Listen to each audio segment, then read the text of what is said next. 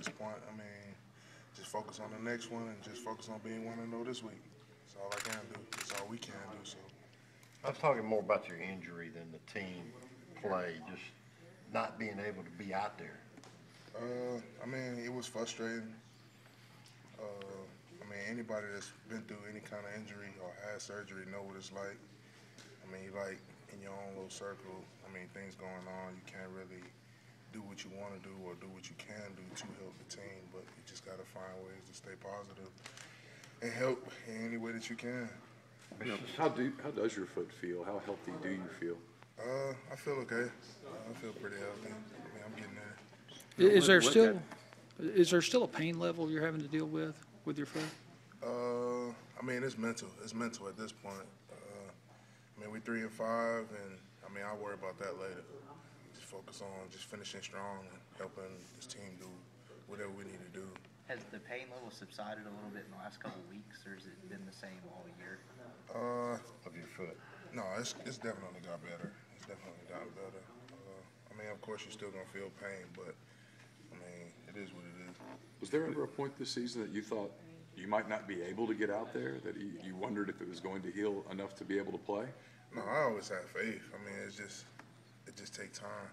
It's a deal where you just can't rush, and if you rush, then it's going to be consequences. But I mean, Pat and Dom, a guy that don't get a whole lot of spotlight. I mean, he been on me mentally and just making sure I'm ready physically.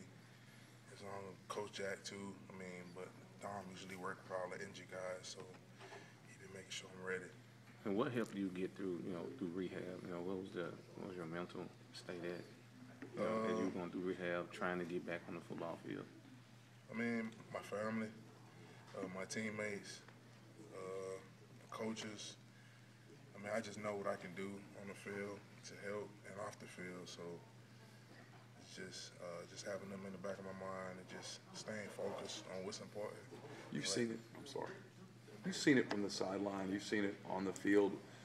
What's your theory as to why you guys have struggled so much against the run specifically this season? Fits. You just got to be able to fit it up. I mean, that's all. That's just what it is.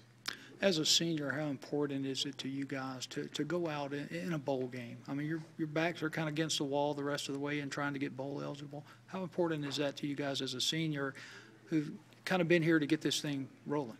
Oh, that's major. That's very important. I mean, we got to win out. That's it. That's just what it is. We have to win out. We got to win every game from this point on and physically dominate up front and whatever we need to do defensively to get the job done.